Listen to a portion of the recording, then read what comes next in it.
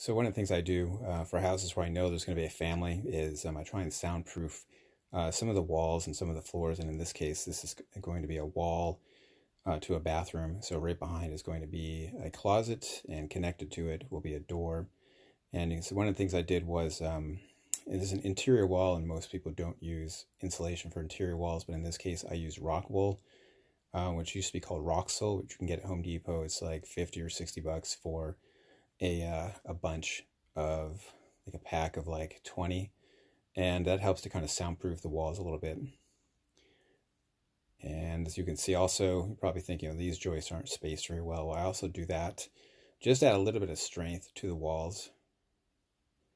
And since I know a family will be in here, so I want to make sure these walls are absolutely immovable and maybe slightly less penetratable by people punching the wall, or somebody headbutting the wall, or somebody taking their anger out on the wall. So that's kind of what I do. And the drywall itself, you can see, is green. That is the anti-fungal, anti-mold drywall you can buy at Home Depot. It's like $3 more per sheet, but I think it might be worth it in the long haul.